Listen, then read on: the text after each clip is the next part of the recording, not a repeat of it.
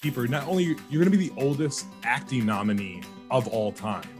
And that's so great. Yeah. I Wow. love it. Yeah. Because you'll be 88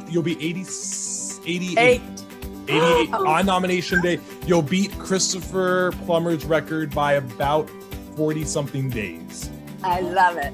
So I blew love Vanessa's that. mind. I know it's That's just blown my mind. Yeah. Because she's already got so many and done so much. I actually have a strong desire to be the oldest person ever nominated.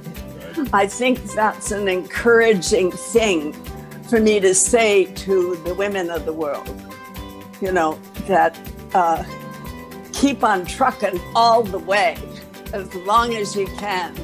Don't give up. Don't retire. Don't sit back and say, well, I guess it's over.